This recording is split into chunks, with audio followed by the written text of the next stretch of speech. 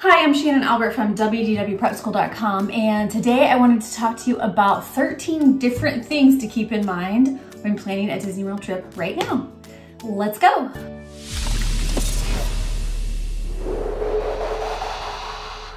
So one of the things that stuck out to us on the last trip is how much things had changed. So we've spent 8 years developing planning methods and strategy and articles and so much content, and so much of that is different now.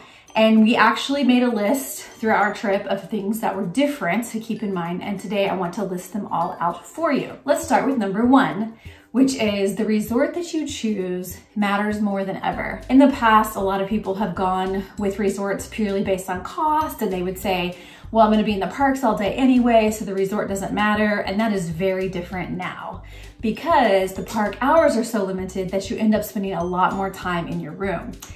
And if you're going to be at the hotel more, you also want to make sure you have dining options. So for that reason, I would look very carefully at your resort choice and make sure it's a place that you don't mind hanging out and a place that has dining options that you won't run out of during your trip. The second thing to consider is that renting a car might make sense even if you never have before. I don't like renting cars. I don't like driving. I've always been super happy to let Disney do it for me, but renting a car is what I'll be doing for the foreseeable future. And there's a couple of reasons for that. One is that the capacity on Disney transportation is greatly reduced. So even if you're in line for a bus and a bus pulls up and you don't think there's that many people ahead of you, there's a good chance that you won't be able to get on that bus because they have limited the capacity on buses to 25 passengers maximum, as opposed to, I think 72 is the typical capacity. So you actually will be waiting quite a while during busier times of day, like first thing in the morning. And also just being inside with lots of people carries an inherent risk. That's even with, plexiglass dividing sections on the buses and everyone's wearing masks, just being inside has its own inherent risks. And so there's that. But also there is the factor that in our experience, the people that got to the parks first were the ones who drove. And most of the days we drove, so we were the first people in the park. There was one day at Epcot that we were like the 5th people in the park that day and no buses had even arrived. So it not only has reduced capacity and safer, but it might get you there first if you're into that sort of thing. To go along with renting a car, I did want to point out a mistake that we made is that we used a rental car company that had a shuttle that you had to take from the airport to the rental car company. It was 1/3 the price, I think, as the companies that were inside the terminal. So that's why we did it. But the shuttles carry an inherent risk because there's very few guidelines. They just pack people in. A lot of people don't wear masks. We ended up taking a Lyft instead of the rental car company shuttle. So all the savings that we had in going with this company kind of dwindled. So I would suggest if you rent a car at the airport, then that you use one of the companies that are in the terminal, and even better if they're one of the ones that allows you to go right to the car or check in at a kiosk or something like that. So that is my suggestion if you're renting a car at the airport. Number 3 is to carefully plan where you're going to eat. Now this has always been part of our planning process. We've always suggested that you make your plans and then choose your dining to go along with it so that you weren't going all over the place to chase down a dining reservation. But now that's even more important because so much has changed. One thing that has changed with dining is that there are fewer options. A lot of places are closed and so they aren't available. So you want to make sure that you are paying attention to what is even open. And if it requires a dining reservation, then you can make those 60 days ahead of time. Or you can, of course, do a quick service or things that don't require reservations. And although the capacity is way lower at Disney World as a whole, so are the restaurants. So you might think, oh, it'll be easy to get a reservation, and it might, but keep in mind that the restaurant capacity is greatly reduced, so it may not be quite as easy as you thought. So make sure you snag those as soon as you know that you want them for your trip. When it comes to dining, you may also want to think about restaurants that have outdoor seating options. And that's because outdoor is safer than being indoor. And so whenever we had the option, we would ask to sit outside. So we had a really great dinner at Paddlefish They have indoor and outdoor. We requested to be outdoor. Luckily, a storm had just passed, so we were able to go outside. But that's definitely something to think about when you're planning your dining, if that's important to you. Another thing to think about when planning is that off-site might be an okay option right now. So in the past, on-site resorts have presented lots of perks. So you would have extra magic hours. You could use resort airline check-in for your bags. You could make FastPass reservations before all at the same time before the general public could. And so there were all these perks and really, really good benefits to staying on site, but most of those are gone now. And if you're gonna have a car, like I already suggested, then staying off site becomes even easier because you will want to have a car if you're not on site, especially. So this might be a good time to consider it because you can have a place with more square footage, maybe it costs less. And if you choose to dine in more than you have in the past, a lot of those offsite options also have kitchens, in addition to just having more space than a regular hotel room. So definitely something to consider if it had never crossed your mind before. If you do stay offsite, one of the only downsides, and it's not probably a deal breaker, is that you won't be able to make all your dining reservations at once. So on-site guests can 60 days before their trip begins make their dining reservations for their whole trip. But if you're staying off-site, you'll be able to only make it 60 days before the day you want to eat. Dining reservations are fairly open right now, so hopefully that's not too big of a deal, but just something to think about. Number 5, if you do stay on-site, you might want to consider booking a vacation package instead of booking a room-only hotel room and getting your ticket somewhere else. And that's because if you book a package, which includes both tickets and hotel together, you can use a $200 deposit to get it and then pay it off before your trip. You will then have your tickets that you can use to make park passes. And then if anything happens where you don't get to go on the trip, getting a refund or canceling is much easier than if you buy things a la carte. One of the questions that we've been inundated with is, I bought my tickets through such and such a source, so now what do I do? Well, I don't know what you do because all companies are different, and frankly, tickets often are not refundable if you buy them on their own. So highly recommend, if you want the most flexibility and you're staying on site, to book a package so that you can just pay the $200 down and have the ability to cancel later if you need to. Number 6 is to not make plans with other people during your trip. Now this might be a very common thing, something that we certainly do a lot, and that is, oh, your friends are gonna be there at the same time, or families are coming in from all different places, let's do stuff together. And that becomes much trickier now because it means you're, increasing your chances for contamination, for sickness. And that was something we really had to think a lot about, and it made it difficult. So for instance, I have a Patreon with hundreds of members, and we try to do meetups every single trip. And in the past, we've done it in dining spaces, let's have a drink, or let's sit down at a restaurant and have ice cream or whatever. And we actually had made plans for this last trip with the dining reservation. And I realized we don't need 12, 15, 18 people coming together in a dining reservation, masks off, sitting super close.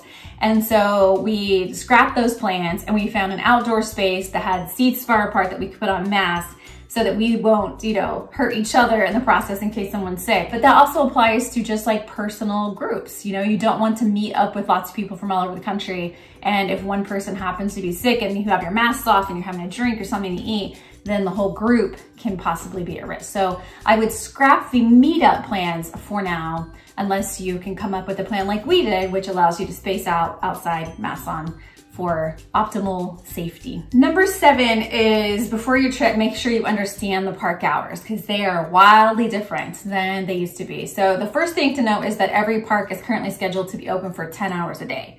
And that might sound like a lot, but it's a lot less than it used to be. And the opening and closing times are staggered to allow Disney Transportation to accommodate people as effectively as possible, as efficiently as possible.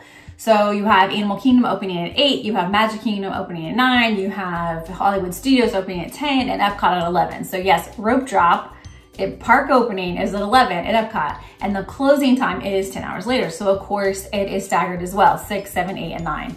And that is super strange if you have traveled before, because usually they're open early, open late, and that's just not the case. So you may just think about that, because if a park has an 11 o'clock opening, maybe you have time to sleep in or to have breakfast that day, Or if a park has an early close, then maybe you schedule dinner in Disney Springs or something like that. But it's just very different than it used to be. So make sure you understand that before you head out. Number 8 is that the parks are sometimes opening early. So those park hours I just said, they may or may not actually apply. And this is where having a car comes in handy, because the Disney transportation might start picking people up a little bit later and get you there at the official park opening, but people that drive, or in some cases, some parks you can walk to, and they will actually get in early. Now, our experience was different day by day. The goal for Disney is to not have a lot of people congregating. So they don't want a lot of people waiting at the front of a park. They don't want a lot of people waiting to get into any one space. So they're kind of making sure people can move along. They are also using transportation as a way to stagger crowds. So everything's kind of, I think they call it pulsed. So everything's kind of being managed on the transportation side. However, once you get to the parks, if you are early, as we were most days, they often do let you in. And once you're in, sometimes you can go wait in a line, a socially distanced line, like we did at Mickey and Minnie's Runaway Railway, for instance. Or sometimes they'll actually just let you start riding. So we were inside Magic Kingdom 40 minutes before the opening time one day, and we just got to start riding rides right away. So it can vary, but it is good to know, if you're an early person, that sometimes the parks actually do open early, and sometimes you get to ride before park opening. Number 9 is to prepare for the queues at Disney World. Now, this was one that surprised us because until you've seen it in person, you may not totally understand it. But because the queues are set up to have people spaced 6 feet apart, at least 6 feet apart, that means the lines often go out the door, even with a short wait time. And so you need to prepare for this because you will be out in the sun. Disney World was designed to have indoor queues. Disneyland has a lot more, can you tell I'm pointing to Disneyland? That is west. So Disneyland has a lot of outdoor queues, or they're like covered, but not indoor queues because the weather there is so mild. Disney World clearly is not. It's hot, it rains a lot, etc.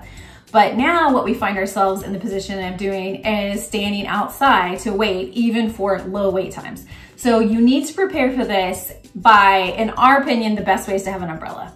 Everyone needs to have an umbrella. I just ordered another one that's lightweight and small that I can easily keep in my purse, because that will protect you from the sun, which often beats down when you're out on that pavement, and obviously the rain. You don't want to be outside with your mask on, getting wet. You need to prepare and cover yourself. We also always made sure that we had water on us when we got in line, because you just need to really protect yourself. One funny thing that would surprise us at a Disney World queue was that it made it easy to kind of come and go to the bathroom. So if you are, depending on the queue, sometimes one person can be waiting and the other person can scoot off to the bathroom and come back, something we've never been able to do before. And that really varies by attraction, depending on how it's set up. But you know, we're making use of our waiting time. But no matter what you do, just make sure you're ready for the way the queues are working right now. Number 10, mask breaks are a must. Now, this was something we had to learn very quickly. In the hot Florida sun, I actually had to learn to drink water over the years. I used to just not drink that much water. I used to just go, and you'll never guess what happened. I got dehydrated, made me very sick. So I've gotten very used to having lots of water, and you just drink it throughout the day, stay hydrated, always have water with you. But when you have a mask on, it is harder to do that. You can't drink on the go. So what we suggest doing is, if you have plans, like touring plans or plans for your trip, that you build in mask breaks about every 60 to 90 minutes.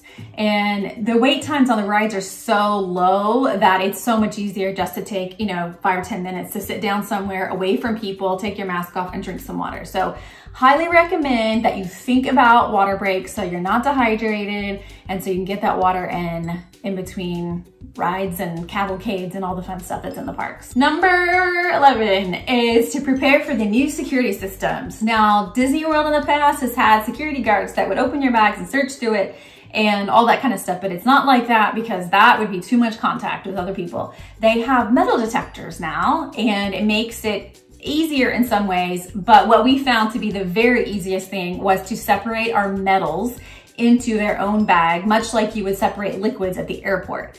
And they will tell you over and over again, you don't need to worry about separating out everything, just umbrellas, just metal water bottles. But our experience was that a lot of things would set it off, even if they told us it didn't. So I have a little bag in my purse that I would put everything in: my fuel rods, my inhaler, a pack of Altoids. Phones don't seem to set it off, so I kept that one with me, but just all metals separated. And that way, when you go through security, you can put your little metal bag in the container, and then you can walk through the metal detector, and usually that will be the fastest and easiest way to do it. Number 12 is to prepare for the fact that not everything is open. Some resorts are closed, a lot of restaurants are still closed, not all the rides are open, and so you just need to, don't be disappointed. The one area we found this to be the most obvious was on the boardwalk. Now, there is this idea that if Disney World's not busy, does that make it creepy? And we actually didn't feel creepy about anything except for the boardwalk. It was just eerily quiet with hardly anything open. So be prepared for that. Make sure you double check everything beforehand so that you know what to expect. And number 13, the last one on the list, is to prepare for Disney Springs to be busy. Now, the reasons for this are varied, we think. One of those is those restricted park hours. People are looking for things to do, so they're going to Disney Springs. The fact that it is a casual, like, shopping, eating, drinking area makes it much more likely that people are gonna have their masks off and walking around. Now, there are rules in Disney World that say you have to be stationary and eat, but things are more loosey-goosey in Disney Springs. So I would personally avoid the shops, because even though they're counting people going in and out and they're trying to limit it, it was still a lot of people when we dipped in to see how it was going, and we dipped into multiple shops to check it out, and just much busier than we were comfortable with. Our preferred thing to do was to stick to the areas that weren't quite so busy and to maybe just go for a dining reservation. We were at Paddlefish and we asked to eat outside. That worked great. That was okay for us, but I just want you to be aware, because it's shocking to be, on the very same day we were on the boardwalk and it was eerie. We were in Disney Springs and it felt overwhelmingly busy. So the crowds are just kind of hard to predict there, but just keep that in mind if you have Disney Springs time in your plans. All right, so I hope that's helpful. We are certainly having to relearn everything all over again and learn a new system, but this is definitely part of it. If you have questions, please feel free to leave them in the comments. And thanks for watching.